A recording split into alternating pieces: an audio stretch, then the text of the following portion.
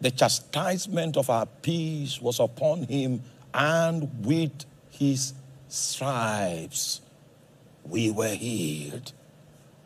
Before I start such warfare, I will be quoting the scripture until my heart believes it. Until I become one with that scripture. And anything other than the promise that that scripture holds, we cannot be a place where I can settle. When Satan sees you in that way, he will give you room. He wants to find any time you stress your body so that he can put sickness. He wants to find any time you are in terrible depression or there is something sorrowful around you that touches your soul so that he can put sickness. He can shoot an arrow through your body. He's waiting for when you are weak in order for him to strike with his best. But always remember,